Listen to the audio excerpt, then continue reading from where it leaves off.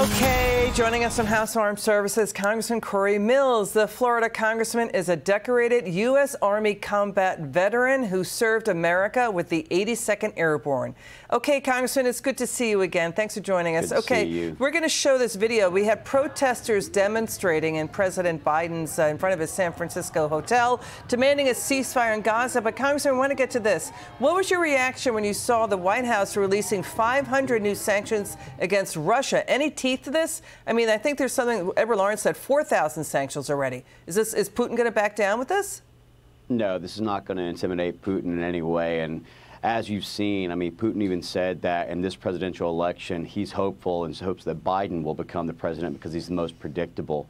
Look, we've continued to utilize sanctions against Russia. We've continued to try and go ahead and put in things, but he continues to weaken those when he doesn't, basically acknowledge the China, Russia, Iran, North Korea geopolitical alignment. So with China and Russia, unless he's willing to actually hold China as an adversarial nation accountable as well, then this is just going to be a bypass, and I don't think that this intimidates Vladimir Putin in any way. Yeah, it was rattling people at the start of the hour. There's breaking news about another new mysterious balloon floating over the West. It was spotted in Colorado. The military now tracking it. No indication where it came from. No indication it came from China. It just echoes a year ago, the Chinese spy balloon. That's right.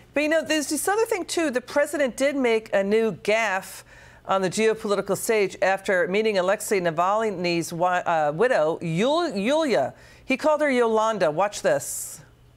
This morning I had the honor of meeting with Alexei Navalny's wife and daughter. The one thing that was made clear to me is that Yolanda is she's gonna continue to fight. What do you say, sir?